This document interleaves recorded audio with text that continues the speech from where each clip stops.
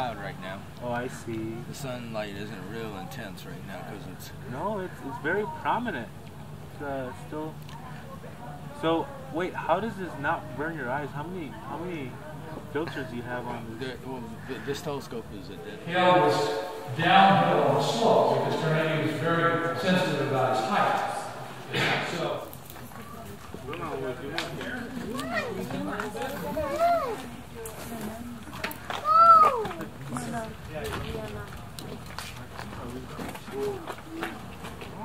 this telescope was commissioned in 1908, and it is the mother telescope of all large institutional reflecting telescopes.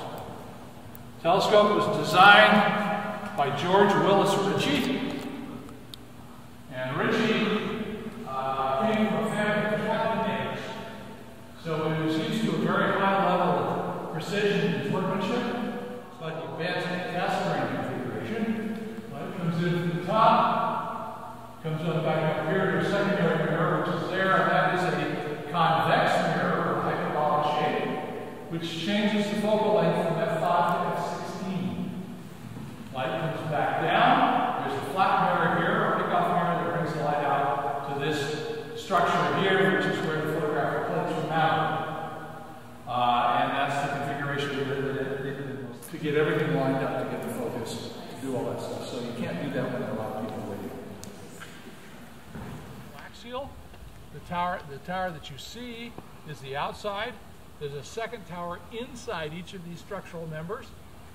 And if you look at it, you can see that it's assembled with rivets. Because at this time, this was commissioned in 1912.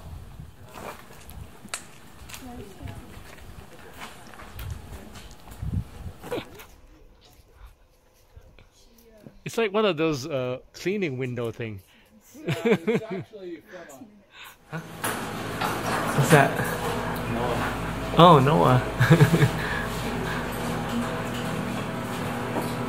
I was kind of hoping that it would, be a little bit larger than But let me show you kind of some sunspots that we've had recently. These were last week. These are little guys. And the reason that we've had little tiny sunspots recently is because we're actually in what's called solar minimum, and this is the deepest solar minimum that we've had in decades. Actually, almost close to 100 years probably.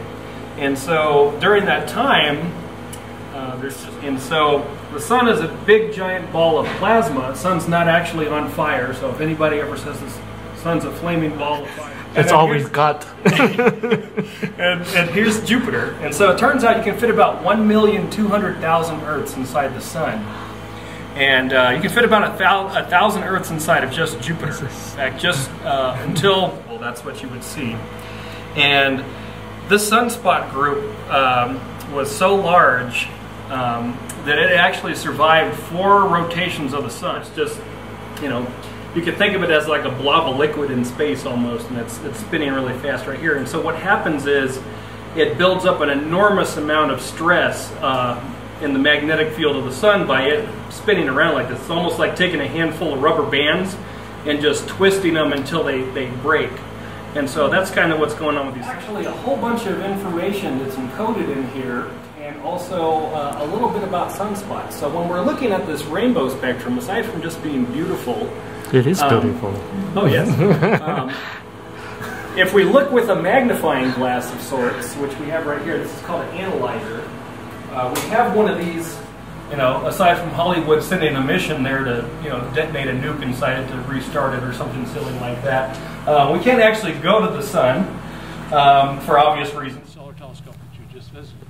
However, modern science is being done here. This dome and the one over here are 2 domes of 6 that are arranged in a Y-shaped array. And in each of these domes is a 40-inch reflecting telescope. And the light from those telescopes is gathered together and it's sent down these pipes. See these pipes? I thought it's gas pipe. Those are actually light pipes. And, optical. So in the nighttime when they use it, they pump down, take all the air out of the pipes, and then the light is brought together from all these telescopes. The aperture of the telescope array is 1,080 feet. So, from an aperture point of view, this is still the site of the largest optical telescope in the world.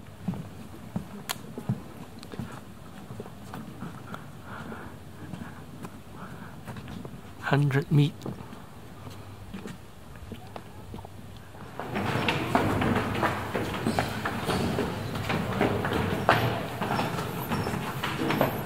Whoa, that's a telephone. Telephone corner.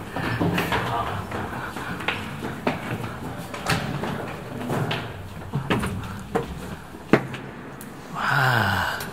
Oh, so much bigger. Yeah.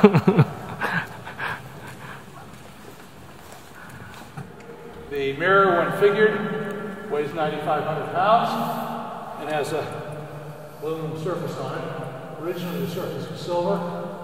The moving part of this telescope weighs 100 tons. And you can see it's all put together with rivets. And the telescope, like the 60, is supported on a mercury float. There's mercury in a tank here, and mercury in a tank up there, and that holds the weight. The design is called an English yoke design, which is very sturdy and very vibration free. It has a disadvantage, however, that it cannot look at by the city, and the mirror blank for the 100-inch is brought up the toll road, where it's a dirt road.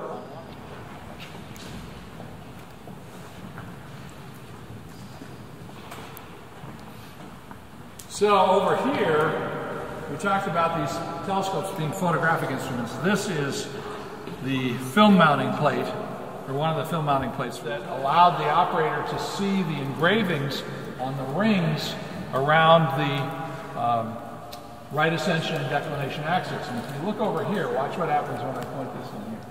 Ooh. You see it? So that shows you the optical path. So light comes from here, here, here, and then down, and there's an engraved brass ring. And once it's set, it tracks.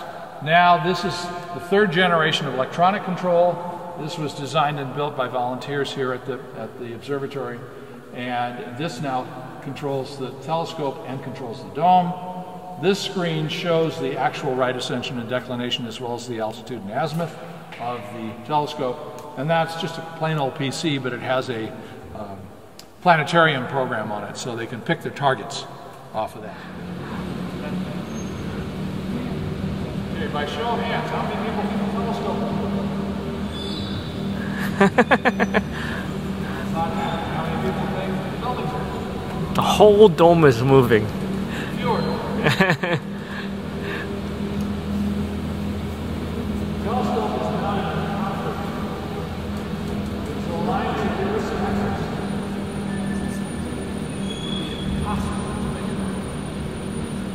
So it is a building 500 tons. You sure you didn't break it?